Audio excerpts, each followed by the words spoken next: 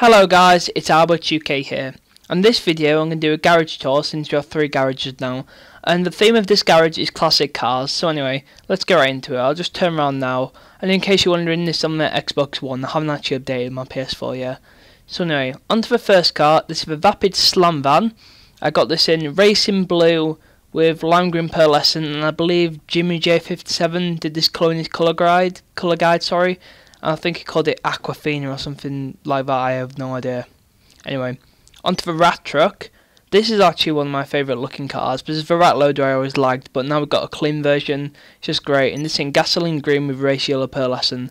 And this has classic rod in Lowrider, and this is classic rod in Muscle. And this is my modded Hot Knife. This is in Cabernet red with yellow pearlescent, I think, or an orange, sunrise orange, I think.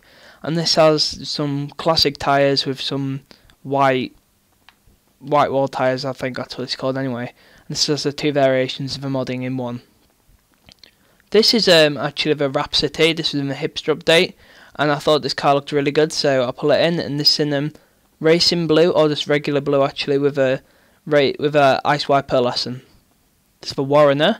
This is like an old Skyline, so I really liked it. So I just went in full black, like at the beginning of Fast and Furious 5 when they go to Rio. This is the Chevelle Picador. I've always liked this car, and it never has very good customization, but yeah, now I had this free spot in my garage, just thought I'd pick it up because I know it just looks really nice in a bright colour. This is a Manana. This is a really long convertible car, and to be honest I actually really like it. So yeah, and I put the curb feelers on to make it like pimp, but I also kept it classic with the white on it. And sorry I got a bit distracted when I saw the little recording thing on my Elgato and I realised it was a mini update of the software. Anyway, this is the Blade. This is kind of like the pimp car. I put it in matte red with a cream secondary colour. I couldn't find cream wheels, so let's put ice white in there. I believe it looks good enough. This is kind of like Dom's Charger from Fast and Furious 2, I think. I'm not sure. 2, yeah, that's right. Or 1 actually, I'm sorry. And yeah, it's a really nice car, and this is the Vigero in-game, and I kept the wheels stock just because it looks nice that way and you can get chrome wheels. I also did the same with Dukes. This is like the Dukes of Hazzard car, but I'm used to being a Dukes of Hazzard crew, but since I changed over to Xbox One, it filled up, so yeah, I can't join it again.